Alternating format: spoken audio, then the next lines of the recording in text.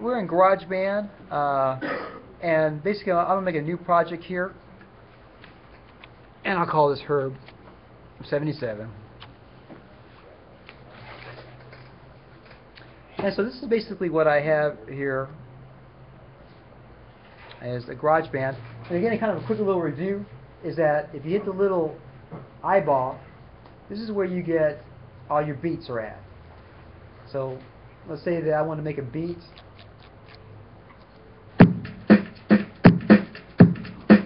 I like that one, so I'll put that one up there, and I find something contrasting because again, I'm assuming all the music that you like is basically music that keeps your attention. Even that little the Hannah Montana song we played today, was there some contrast going on? Yeah. I think that's one reason why that one particularly worked. So we got on here, we got two measures. Let's do the 16 beats as we talked about before. And now we got an A pattern and we got a B pattern. And if I want to copy this, I hold down Option on the typewriter, and then I drag this over there, and then now I got an A, B, A pattern going on. All right. And then let me hit reset. Let me change things up a little bit. I can just go find a shaker or something like that that add some contrast coming in there. And so even if I do I'm gonna do the Option, copy. Even if I do the shaker every other measure, it's going to give some contrast going on with that. Hit reset, and then if I want to do something else. Now let me show you this here. This is actually pretty cool here. Is that I'm going to hit plus. I'm going to do a software instrument, and on here I can pick some sounds. Let's say I'm into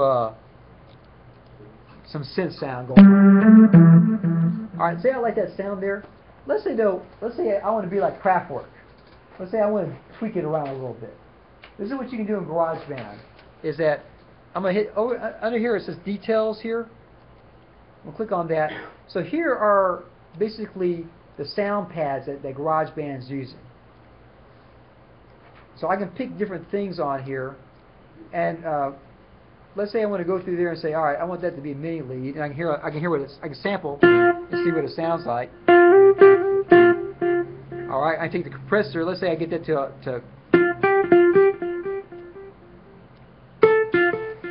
let's put a tremolo on, and see how I'm basically the stuff I'm doing right now.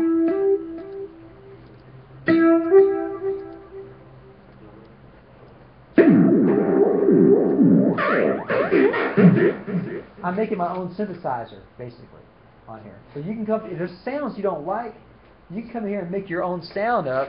That's probably a little bit too much.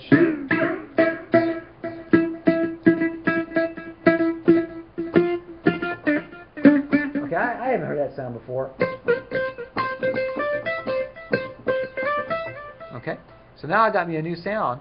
And what I can do is I can say save instrument, and let's call this Herb Synth 2.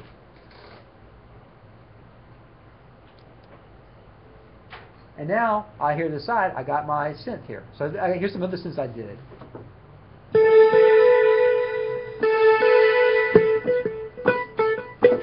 So now I got my own sound. And instead of doing the patch chords over there on that analog synthesizer, I'm just doing the same thing that's here. So you know, if I wanted to come through just for fun, let me record a beat with this.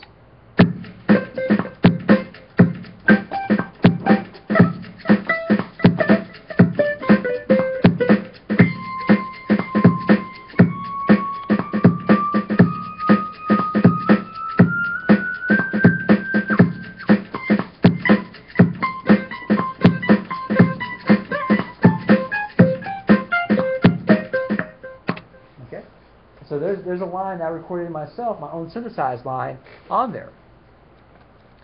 Let's do another thing. Let's say I do another one. I create, and let's take a piano sound, and let's see what I can do with a piano sound. So I'm just going to find just a regular grand piano, and so let's see what I can do with that. All right, I take the compressor.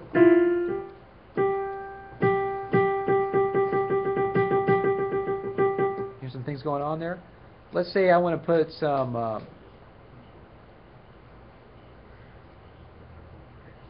put a phaser on it.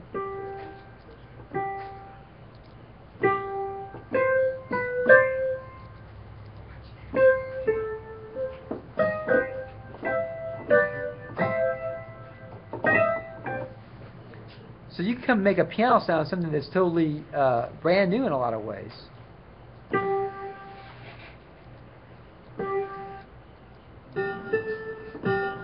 Is that like a piano anymore? Well, that's a new timbre. That's a new tone color that you got that you can use.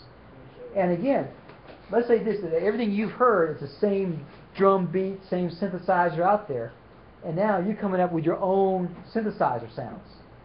Is that going to be some contrast that's different than the stuff that's out there? Yeah. And so basically, really, on here, the sky's the limit in a lot of ways.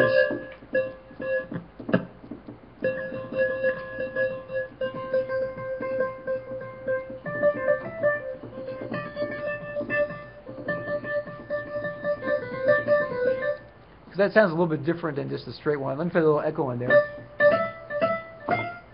If I put a lot in there, that's probably too much. Reverb. And so if I want to say that as her piano,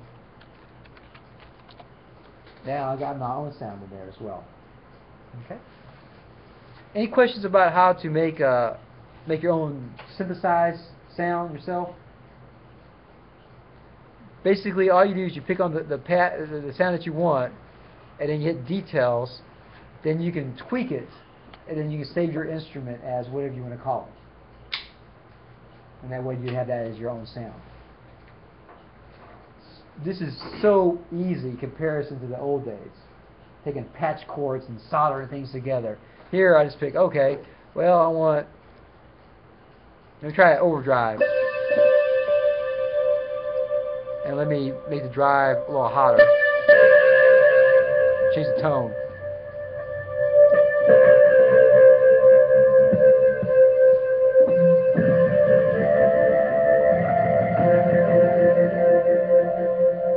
That's definitely something that's different. I haven't heard that before. It may not be great. And you just have to spend some time to make your own sounds. And you can make something that is really cool coming out of that. Any questions on that?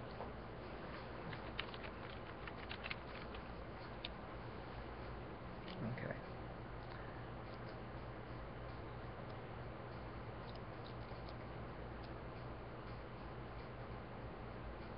We talked about looping before also.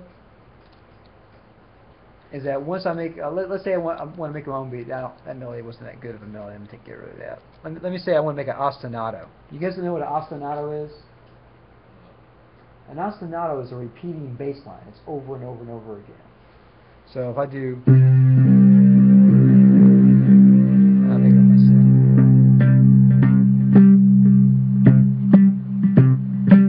If I had that beat, let me record that.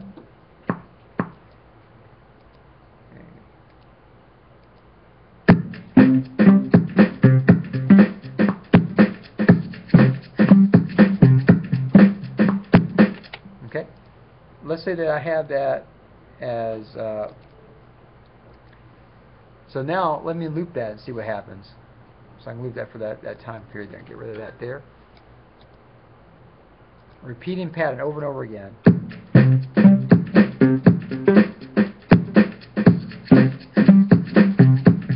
Alright, now it's repeating.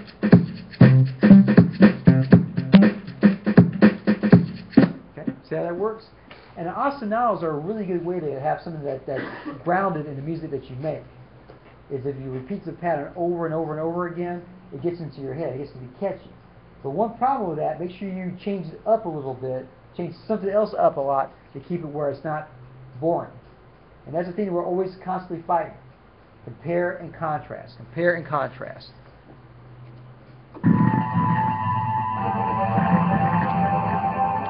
Yeah, that's some crazy sounds there.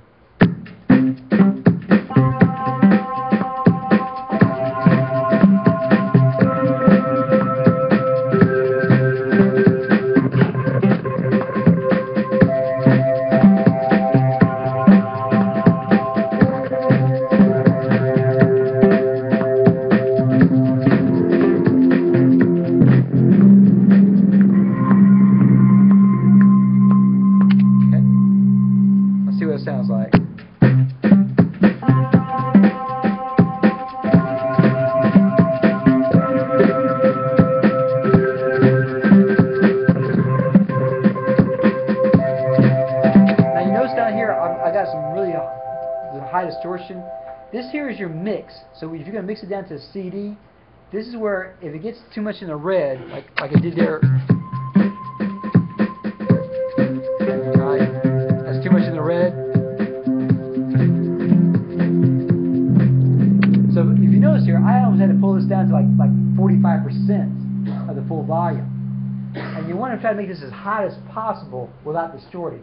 Once it goes into the from the orange into the red the whole time, that's too much. That's too much of the distortion. Let's see if it distorts now.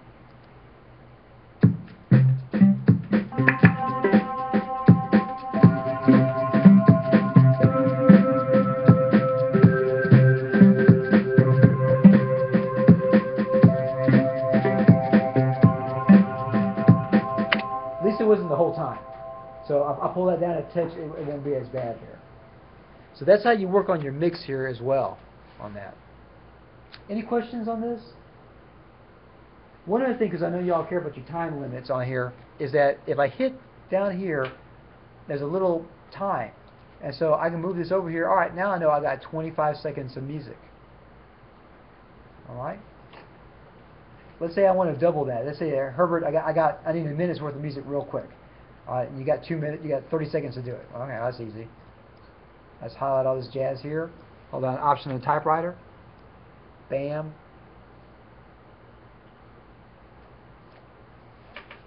There it is. So now I know I got 50 seconds of music. If I need to. And this here is kind of a nice thing that you can highlight. You make it small enough where you can highlight everything. So if I wanted to, I could highlight all that if I wanted to, and do the same thing.